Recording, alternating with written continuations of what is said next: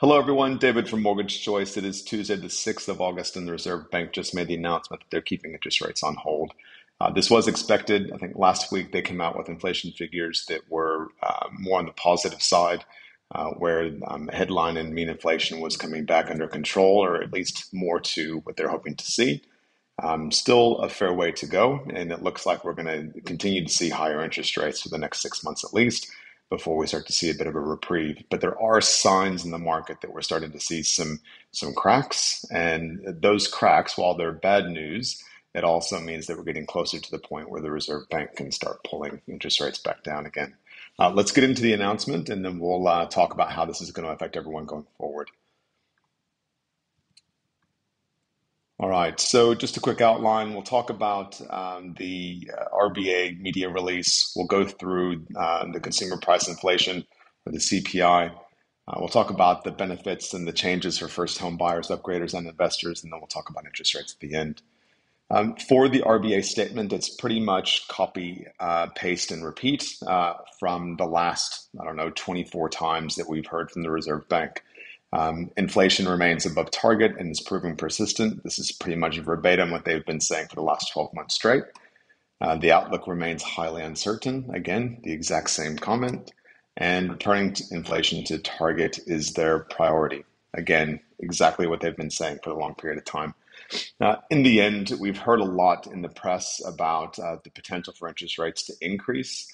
We've actually seen the opposite of that around the globe. I think it was England that decreased interest rates for the first time since 2020. They decreased their rates last month. There's a lot of speculation in the United States that they're going to decrease their interest rates.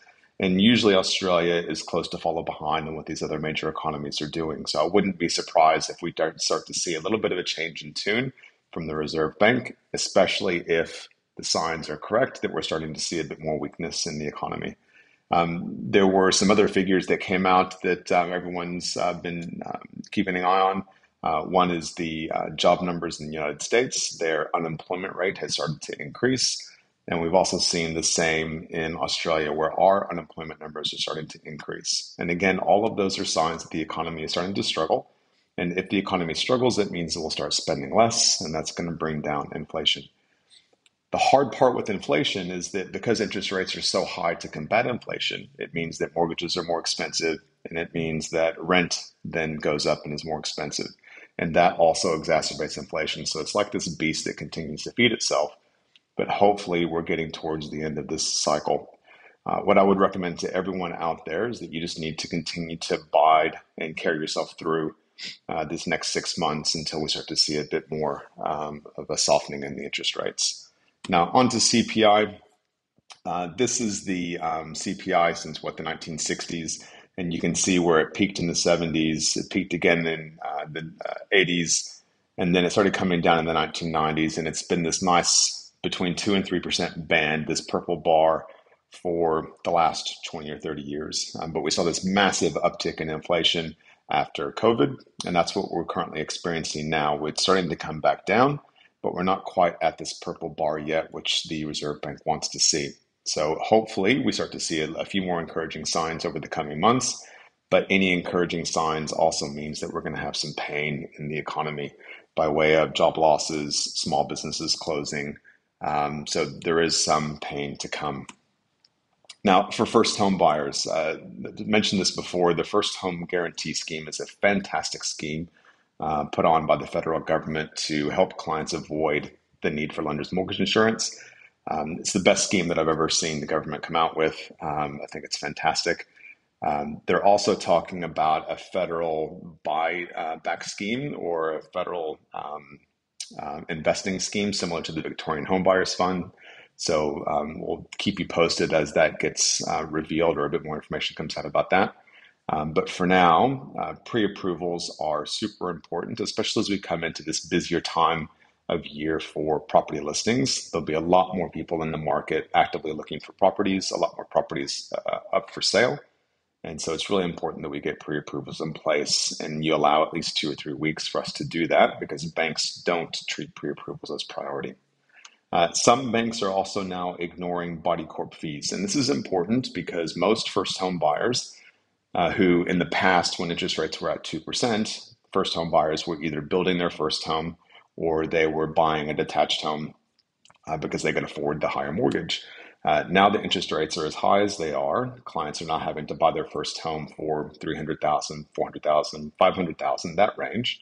And it usually means that they're buying properties that are either units or townhouses. And units and townhouses come with body corp fees. And those body corp fees add to your cost of living and therefore decrease your borrowing capacity. And so some banks have started to ignore those body corp fees.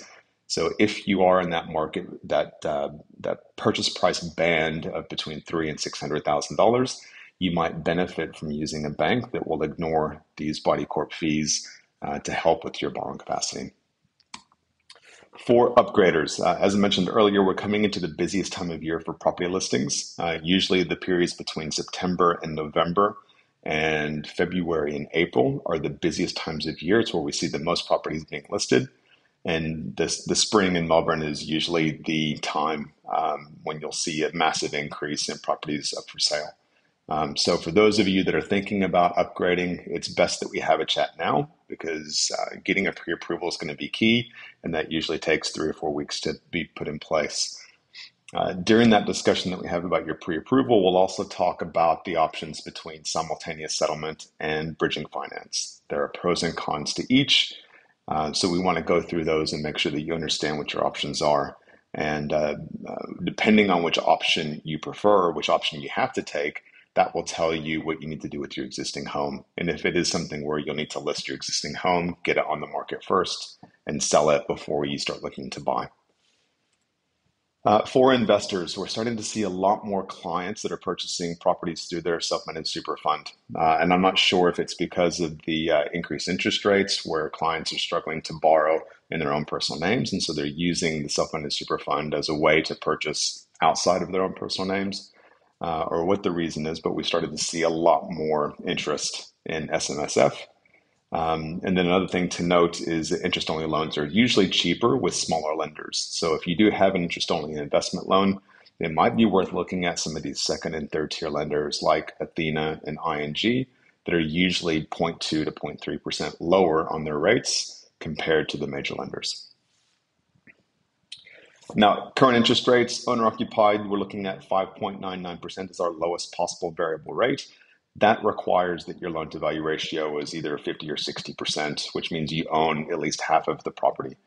So it doesn't suit the majority of clients, but interest rates starting from 5.99%, that's where we're looking at. I think the majority of clients right now are getting anywhere between 6.15 and 6.2%. For variable investment rates, we're looking at 6.24%. And for those keen on fixed rates, we have started to see some banks start to lower their fixed rates. NAB came out in the press about 2 weeks ago, lowering their fixed rates by 0.6%, which is a massive decrease. But it's because they were a lot higher than everyone else. So them lowering by 0.6 sounded like a big deal, but they're just getting back in line with what everyone else was doing. So if you've got any questions, any concerns, as always, please give us a call. I'd love to have a chat. Yeah, we'll be back to you guys. I believe the next Reserve Bank announcement is in September. So we'll speak soon. Thank you.